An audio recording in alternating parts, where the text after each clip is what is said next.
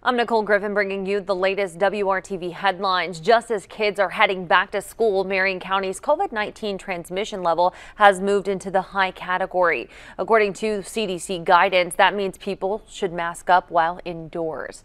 WRTV reached out to 11 school districts in the county. Each one tells us masks remain optional. Our Nikki Dementry asked IUPUI epidemiologist Shandy Durth what she thinks parents should do. Just if I'm a parent, what should I take away from this news about the high community level from the CDC right now?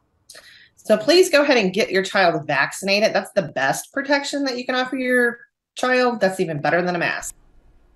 The Marion County Health Department sent guidance to schools that aligns with CDC guidance. The department says it will continue to evaluate and communicate COVID-19 risk levels to each school in the county.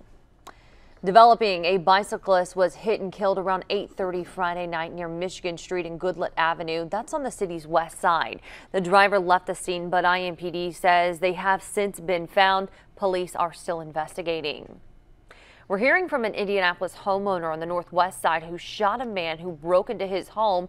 But incredibly, this is not the first time he's found himself in the same situation.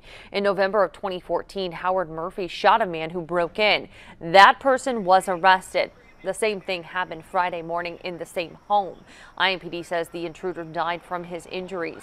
Murphy believes it was the same person who ransacked his place a few days ago. It's depressing because, you work so hard to get what you want, for somebody to come in and just take it, in a matter of hours or minutes. And, I feel like this, if I can get out here and work and buy the things that, everybody else got, then you should be able to do it too. Murphy was not charged back in 2014. An attorney who focuses on Second Amendment rights expects the same outcome in this case. That's because of Indiana's Castle Dock, which allows homeowners to protect themselves from unlawful entries, even with deadly force. Police have not said whether Murphy will face any charges.